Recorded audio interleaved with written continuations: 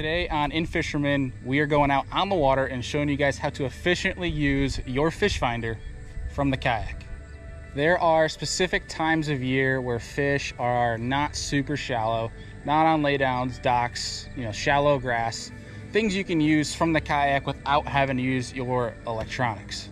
This tool right here can be extremely effective in finding those fish that are not on the bank and maybe are pushed offshore a little bit, or even helping you find the simple cover and pieces of structure where those fish are going to be holding to offshore. Now, it is called a fish finder.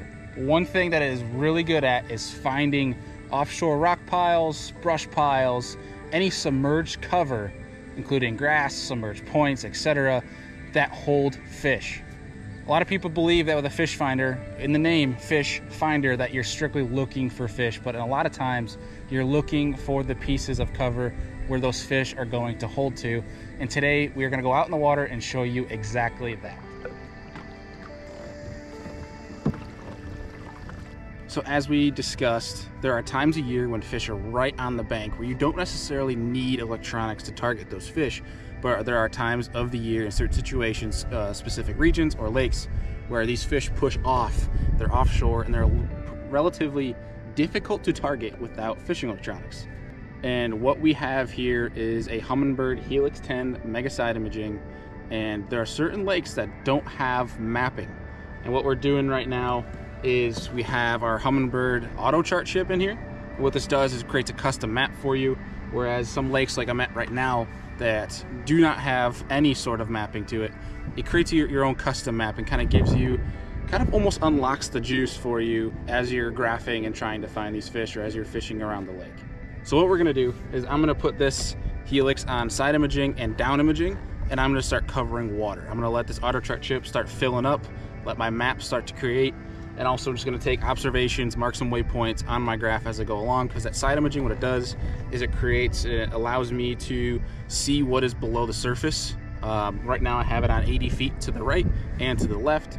And then obviously down imaging gives you what is below you in that cone, pending what depth you're in. So as I'm searching, this is going to allow me to see accurately what's below and what is to the side. Therefore I can get a really good lay of the land, find some stuff that I cannot see with my own eyes.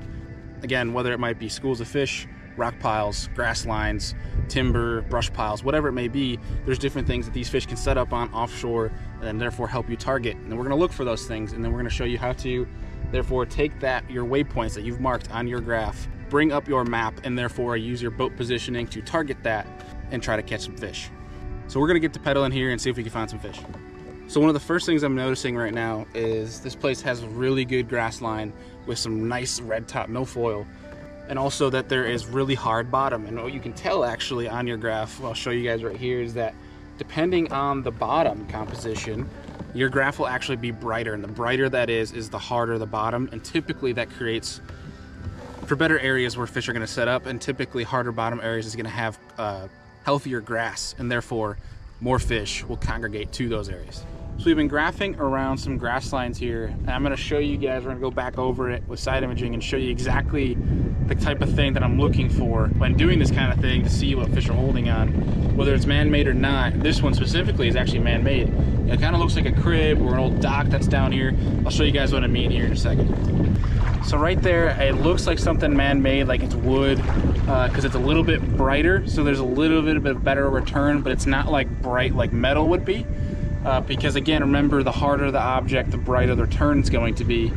But something like this, a little bit harder cover, can be good to have these fish set up on. So we're gonna get positioned here with the wind coming at us and see if we can't throw a couple casts and maybe catch some fish off this thing.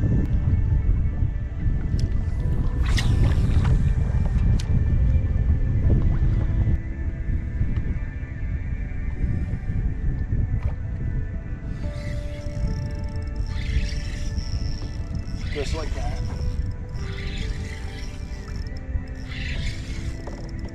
What we got? This is like decent size. I don't know what it is yet. I got a little largemouth.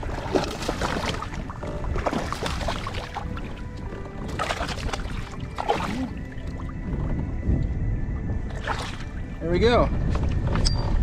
And that is why this can be such an advantage, having fishing electronics when these fish aren't super shallow. And that piece of cover, we saw it, we turned around and positioned right on it with the wind, because right here, right off to our side, is a really shallow grass line. So what you want to do is position yourself with the wind, using your GPS and your mapping here to get the best shot at catching one of these suckers. We'll let this baby go. So as we were saying earlier, there are lakes and times of year where the fish are not on the bank, are not on docks, are not on laydowns, super shallow, that are really accessible, especially from a kayak.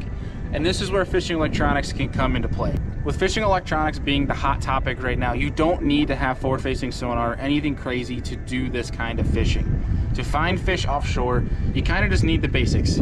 Side imaging makes a world of difference, but you do not need it. With mapping, 2D, down imaging, you can get offshore and find these pieces of structure, you can find fish, you can set up on them correctly using your mapping, and catch fish when they're not on the banks. There's things you can find, and especially using your fishing electronics, it can be a big advantage to making your day from a 2-3 fish day to 15 to 20 fish. It can make the world of difference.